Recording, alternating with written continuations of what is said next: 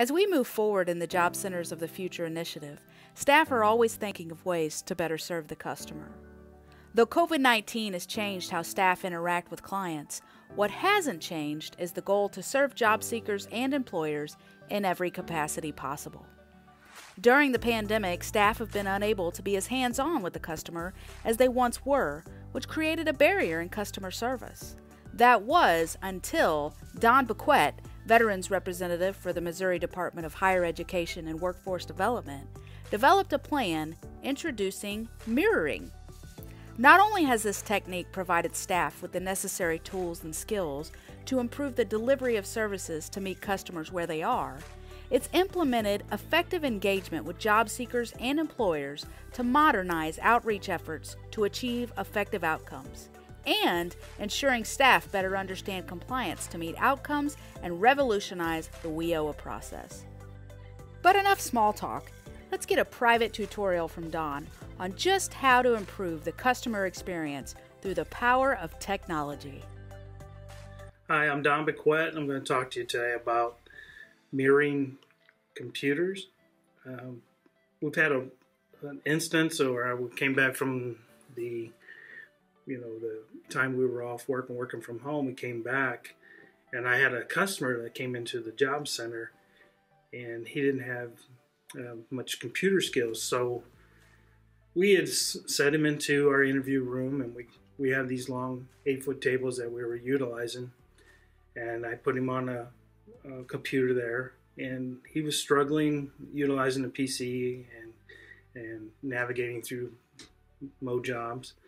So I would try to get in close and see what he was talking about, what he was having issues with, and I couldn't really do that at a safe distance. Even if he got up and let me sit down there, still we have a contaminated space and stuff. So I didn't feel comfortable kind of jumping in there, without completely sanitizing the stuff and everything.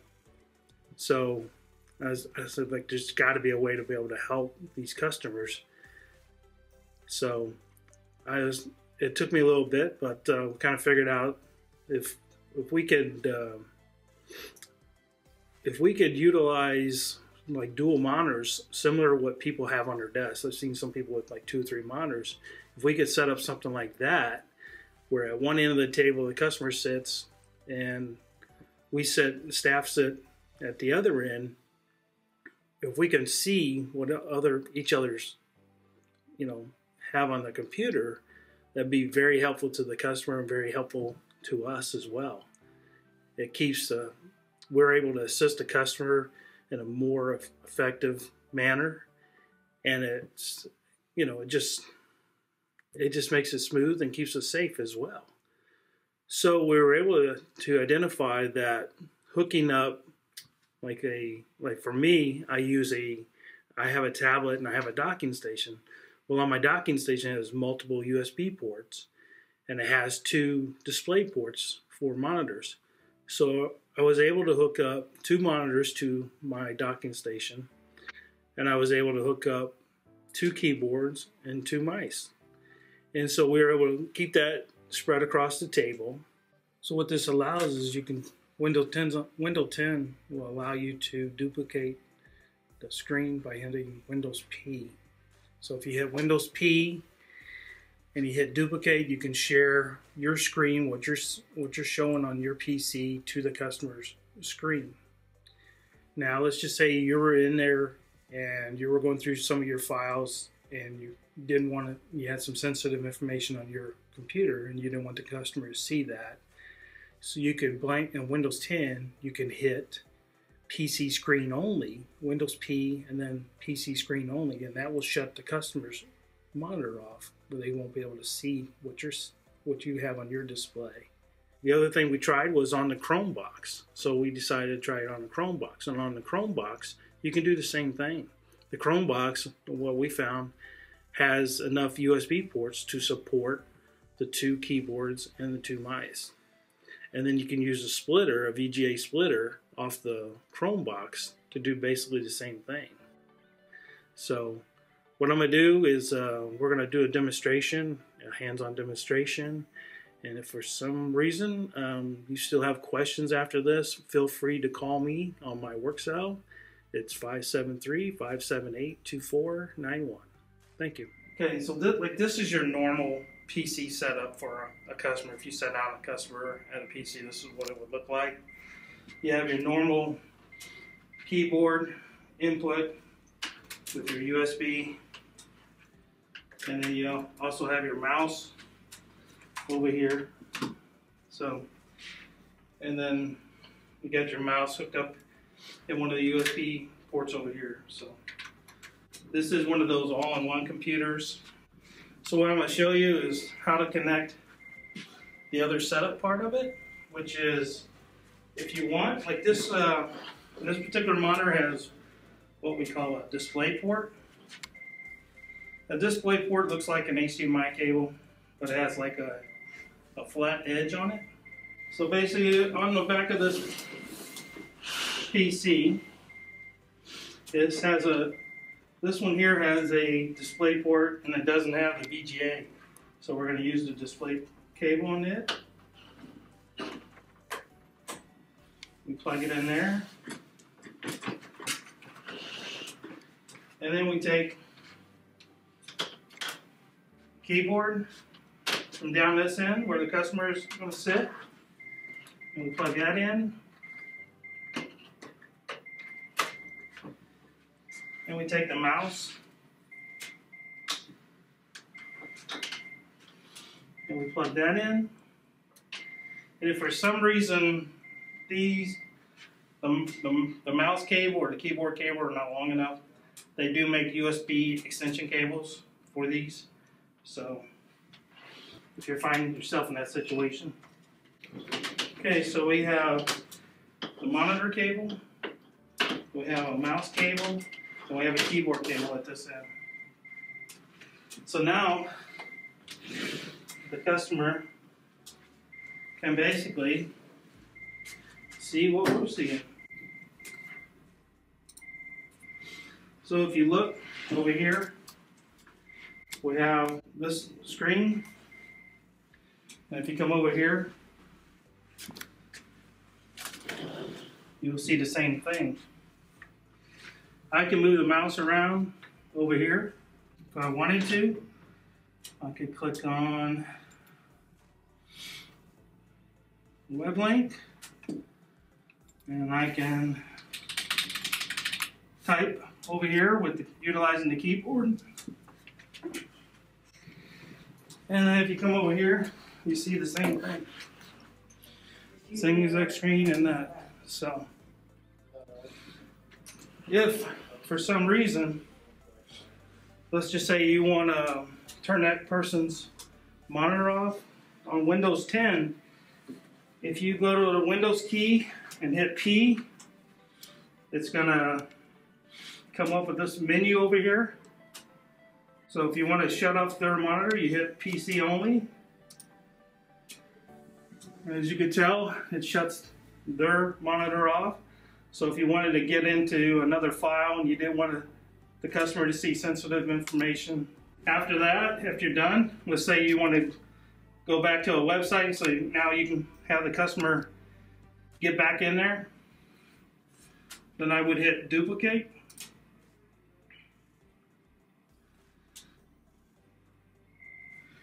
And then once again, the customer sees the same thing that you're seeing. So next, I'll show you how to do the Chromebox setup. Okay, so what we have here is a typical Chromebox setup in the Job Center. We have a mouse connected to a USB port, and we have a keyboard connected through a USB port back here. We have that. And then we have on the Chromebox, it has an HDMI cable. So we have an adapter for HDMI to VGA. So right here, we can unscrew that and show you what that's all about. Right here is a VGA. A lot of your monitors in the job center are VGA monitors. Some of them have dual capabilities, like a display port and VGA. So what I'm going to do is hook up the monitor to this adapter for the Chrome box.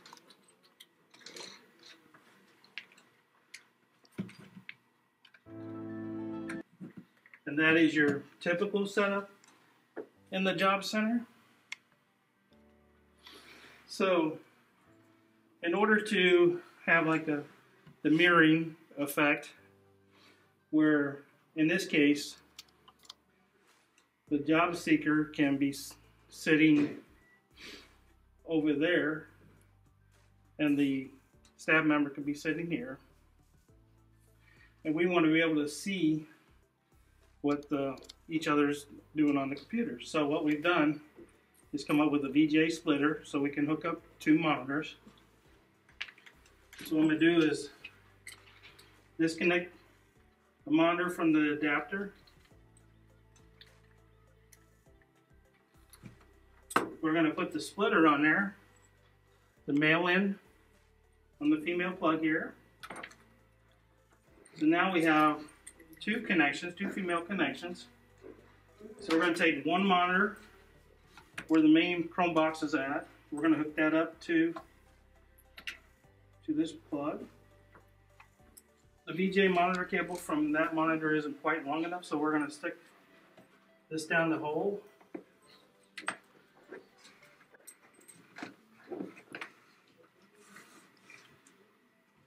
And I'm going to crawl underneath here. And we're going to hook up the other VGA there. The mouse and keyboard cables weren't quite long enough, so we bought USB extensions for there. So on the back of your Chrome box, we're going to plug the additional keyboard from that side.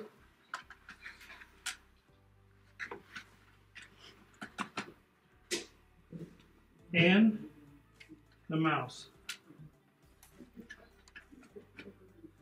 So now you can tell that 1, 2, 3, 4 things connected to USB ports.